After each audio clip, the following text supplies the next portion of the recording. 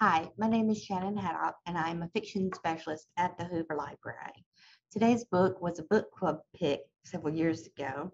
It is Lisa Jewell's The House We Grew Up In. It was released in 2014, and Lisa is known for her family stories, kind of in-depth dysfunctional families. Lately, she's been doing thrillers, so I would definitely look into her back work and her other books released. The House We Grew up in really fascinated me because it was an interior psychological view of a hoarder. We've all probably caught episodes of hoarders, but we don't really get at what causes this compulsive disorder. And I think Lisa Jewell does a really good job of looking at that.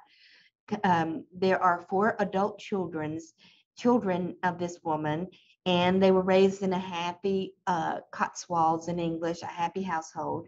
Now their mother is ailing. She's starving herself. They don't know why. And she has become a hoarder. And she really talks about the Berg family and deconstructs how all this went wrong. These adult children have four different paths, and they come together over an Easter weekend. Uh, in the book, it gets investigated each of the lives of the adult children, but also their mother.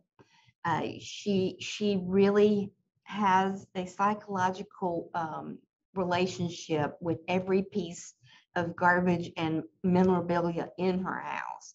It all has meaning to her.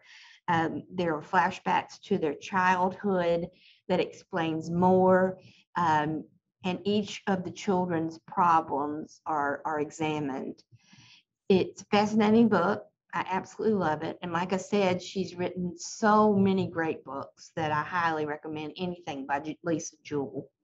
Um, so if you like, please get it at the library, The House We Grew Up In, and happy reading.